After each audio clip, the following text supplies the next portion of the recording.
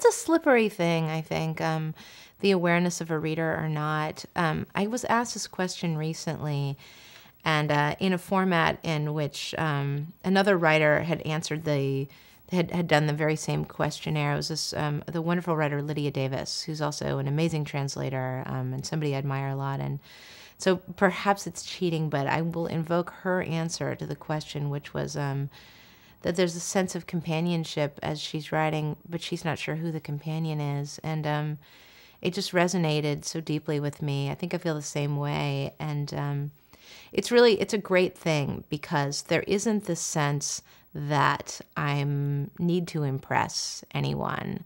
So I don't think of a specific reader per se.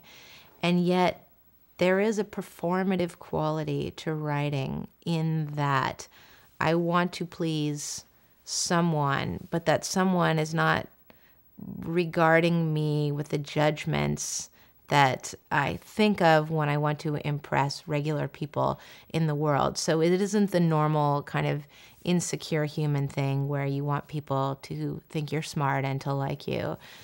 It's something very different. It's almost as if, it will sound quasi-religious, but it's almost as if for a brief moment there's a more pristine witness to your life than you experience in your daily interactions with other people. All of that said, I do think that for the writer, at least for me, the reader ultimately is me, and I write the kind of thing that I would be pleased by.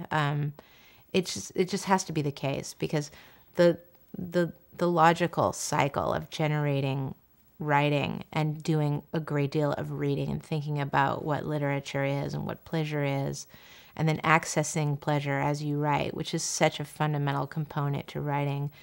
When the writing is pleasurable is when it's good, ultimately. And I've just found that just cognitively that's been the case in my own writing. So to me, that implies with great evidence that the reader fundamentally is me. The more you read in your daily life, the more you're able to read and yet retain your own sense of not just voice, but what kind of story you want to tell.